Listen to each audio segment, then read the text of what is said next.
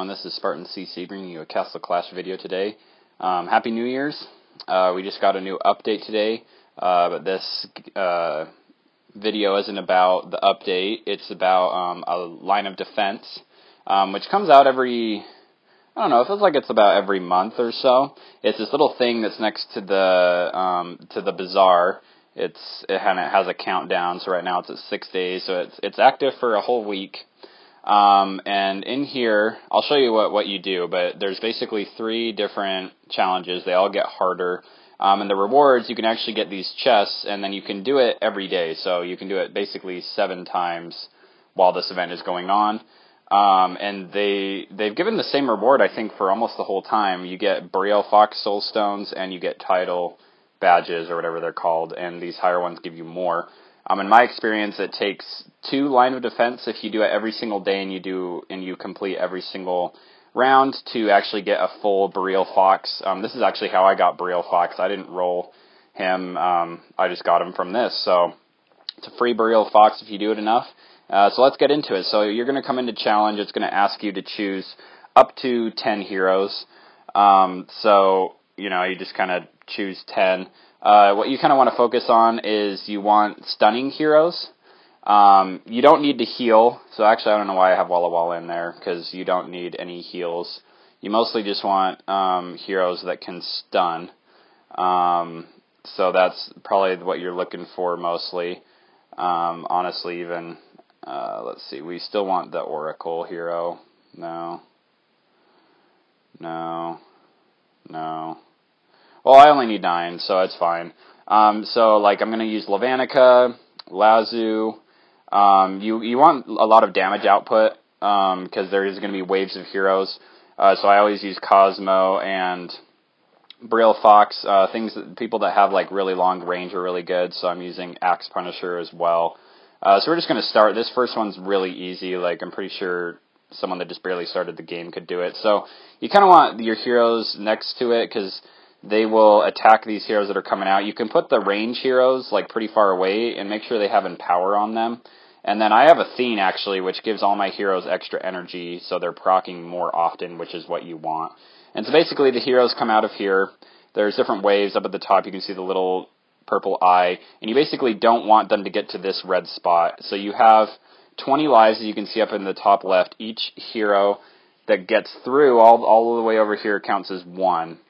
So you could potentially get 19 heroes through there and still beat this one. So it's pretty easy. You can deploy 6 heroes, so I think that's 6. Yeah, I can't deploy any more. But this one's really easy. I mean, like, these guys have, like, no health. They die, like, instantly. So there's that. Make sure you come and collect your little chest, and then we'll do the next one. You can also see right here what they do. So, like, they can move really fast. They're, like, really good, basically. The first 2 are, like, really easy. Like, I never have any troubles with the first 2. But the last one's where it kind of gets kind of ugly. So you just kind of put your hero. You don't have to put them this far away, but you'll see why in the 3rd round. So as you can see, this one you have less lives, and the heroes are a little bit harder. As you can see, they're getting a little bit farther than the first ones. I mean, they still kind of die, like, right out of the gate. But so on the last one, the heroes actually have effects. So, like, some of them, when they walk by your heroes, they'll drain their energy. So that's kind of why you want some of these heroes in the back, so that they're not always getting drained energy. They never do any damage, though. They'll just drain energy. That's probably the worst one. And there's also boss ones that will come that have a ton of life, and they count as 2 hearts. So you'll see on the last one, you only have 5 hearts, and each boss counts as 2. So as you can see, that one was really easy. So we'll get into this one, the very last one. And you kind of want it, so now they come from 2 sides, so you kind of want to guard both of them with someone and kind of put these guys over here, and then I usually put Athene over here. So you'll have them coming out of both ends, right? So these ones, as you can see, are a lot harder. They have a lot more life.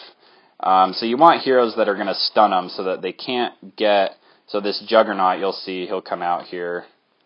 Here he is. So as you can see, we probably won't kill him because you kind of need heroes that do damage-based %. So that's why I had Young Spark in here. But even so, it's only going to take down 2 of my lives. As you can see now, I'm at 3 out of 5 in the top left. And it'll usually spawn only one more, so here's the last one. So as long as you kill all the other heroes, it only spawns 2 of these big guys, so even if you can't kill both of the big guys, it doesn't matter, you'll still win. So as you can see, that one wasn't too bad. You just kind of have to stun them. Oh, actually, I killed that one. Great. So as you can see, victory, and we get all 3 of the chests. The chests, once you click on them, they just go into here, and you can open them up. So it's pretty simple. You just kind of want heroes that will stun them so that they stop moving, and then you just want a lot of damage output. Like I said, it gets harder when they have like energy reduction effects and stuff on the heroes, because then it gets pretty hard to stop them. But yeah, I just want a lot of damage, a lot of stuns. So, you know, Cosmo, Breel Fox are really good for this one, and Axe Punisher, because they can just stay at the very back, kill everything before it even gets to them. That's what you really want. So, yeah, go out there, get your Breel Foxes, everyone. Hope you liked this video. Please like and subscribe, and as always, have an awesome day.